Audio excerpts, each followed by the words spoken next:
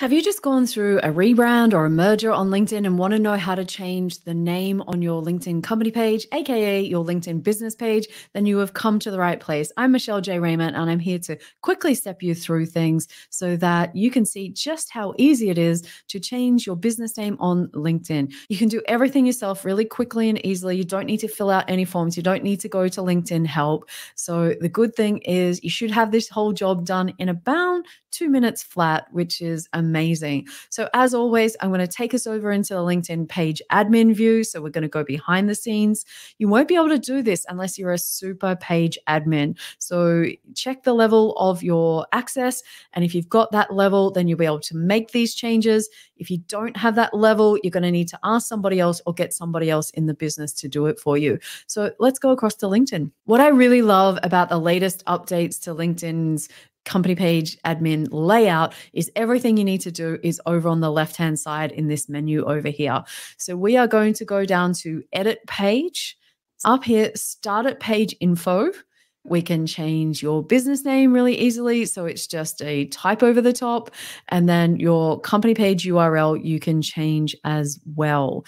Really that simple. Take a moment, check your tagline. Is that up to date or not? If your tagline hasn't had an update for a little while, take a moment to go back and update that. Make the most of those 120 characters. The other thing that I want people to check if you are changing your company page name, chances are you probably changed your website, you've changed email addresses, domain names. All these kinds of things have an impact on behind the scenes on your company page. So when we go to buttons, when you have a look down here, your custom button normally drives traffic to a landing page or an external website. So make sure that your URL reflects that. And I'm actually going through this process as we speak. My previous business name is Good Trading Co.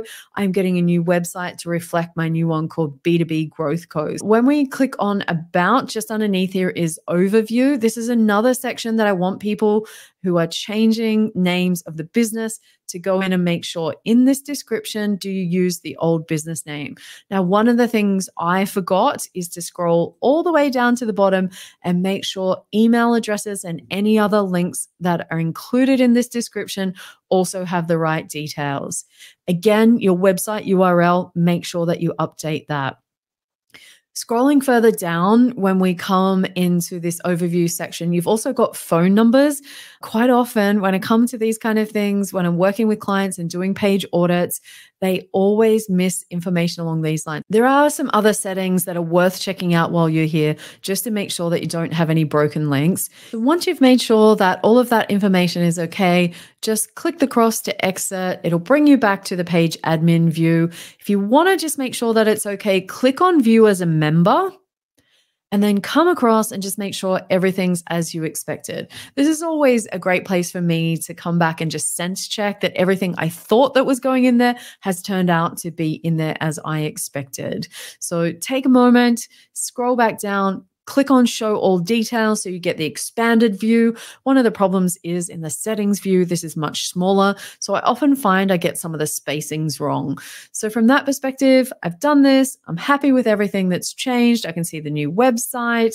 All this kind of stuff has been fixed. If you want to change your name, or even if, like me, you want to add something to the end of your business name to make it clear what you do and who you do it for, the good news is it's all done quickly, easily, and in the settings. If you have enjoyed this video, I've got so many more tips coming your way for how to use LinkedIn to grow your business. So don't forget, subscribe, like, comment, and most importantly, please come and reach out to me on LinkedIn. Look for Michelle J. Raymond. I would love to connect with you. Let me know that you've watched this video because we can continue the conversation over there and I can get to know you more. Cheers.